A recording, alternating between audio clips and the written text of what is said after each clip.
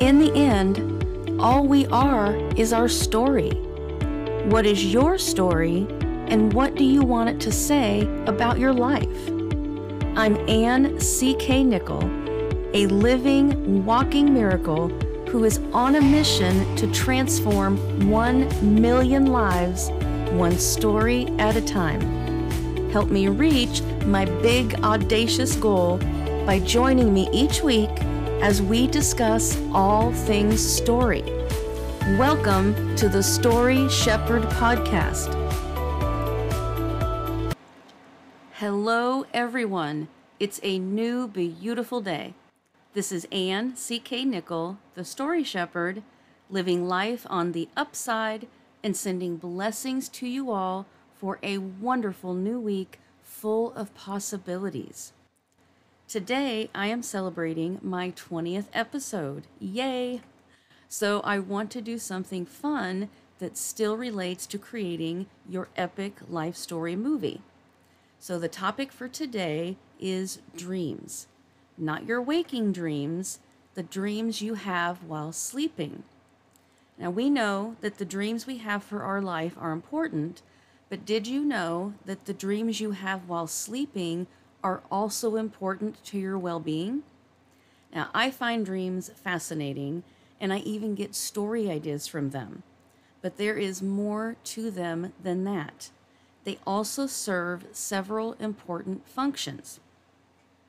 1, dreams help us process and consolidate information and emotions from our waking lives.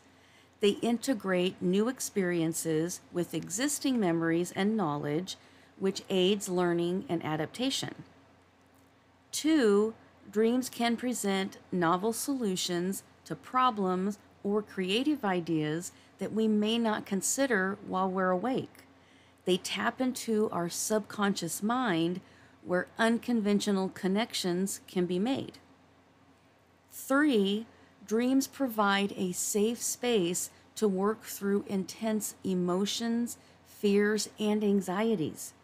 They allow us to experience and process these feelings without the constraints of waking reality. 4, dreams play a role in the consolidation of our memories, helping to transfer information from short-term memory to long-term memory storage. This process is crucial for learning and retaining new info. 5, research suggests that dreaming is linked to brain development, particularly in children and adolescents. It may contribute to cognitive development of neural networks. So we can now see how important our sleeping dreams are, so we should give them some attention and focus. But if you're like me, those dreams can be confusing and sometimes a little crazy. So how can we interpret those dreams? And better yet, how can we guide our dreams to be even more helpful in our lives? Interpreting dreams can be a subjective process, but there are some approaches you can take to find potential meanings or insights in those dreams. 1, keep a dream journal. Keep it next to your bed to record your dreams as soon as you wake up. Include as much detail as you can remember, including your emotions, people, places, and actions. 2, identify symbols and themes. Look for recurring symbols, themes, or emotions in your dreams.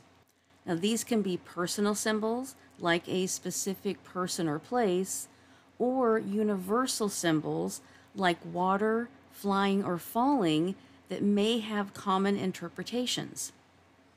3, consider context and feelings. Pay attention to the context of the dream and your feelings within it. Dreams often reflect your current concerns, fears, desires, or unresolved issues. Reflect on how the dream made you feel and why certain elements stood out to you. 4, explore personal associations. Reflect on what each symbol or element in the dream means to you personally. For example, A dream about a house might symbolize security or your sense of self. Think about any recent events or thoughts that could relate to the dream content. And 5, integrate insights into your waking life. Once you have interpreted a dream, consider how the insights or the messages from that dream might apply to your waking life. Are there actions you can take, emotions you need to address, or decisions you need to make based on those dream insights? Now that we have an idea of how to interpret our dreams, is there a way to guide them? In middle school, one of my teachers was fascinated with dreams. He asked us to help him with an experiment. So each day, he would give us something to think about before bed to see how it would affect our dreams. For example, one day he asked us to all think about a fire truck, to focus on that one thing before we fell asleep. And the next day, we would share our dreams to see if they were similar in any way by thinking of the same thing.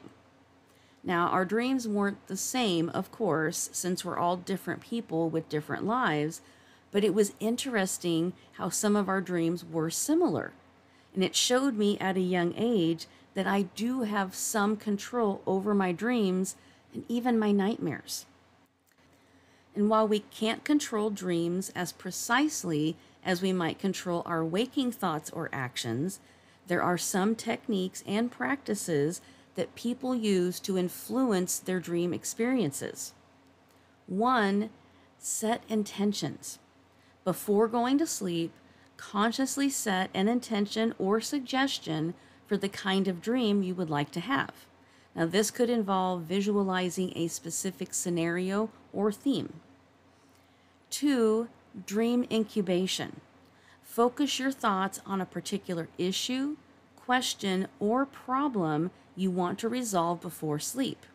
This can prompt your mind to work on it during your dreams, potentially offering insights or solutions. 3, your sleep environment. Create a comfortable and calming sleep environment free of distractions.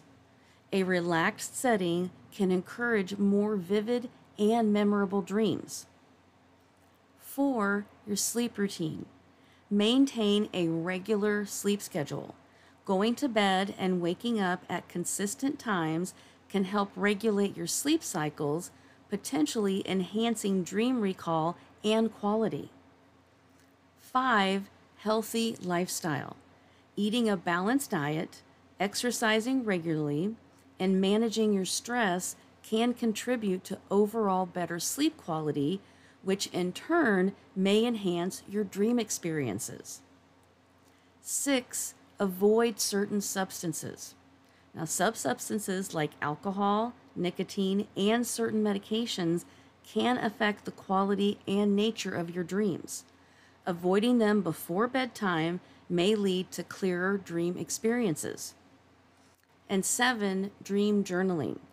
Keeping a dream journal by your bedside and writing down dreams immediately upon waking can help improve your dream recall over time.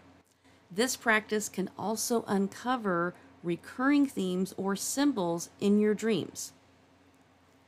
Now, while these techniques may enhance your dream experiences, dreams remain largely unpredictable and influenced by our subconscious.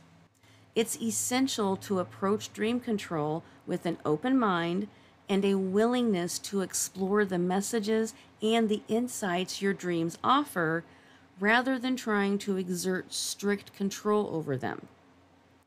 Now, have you tried guiding and interpreting your dreams before? If not, will you try it now?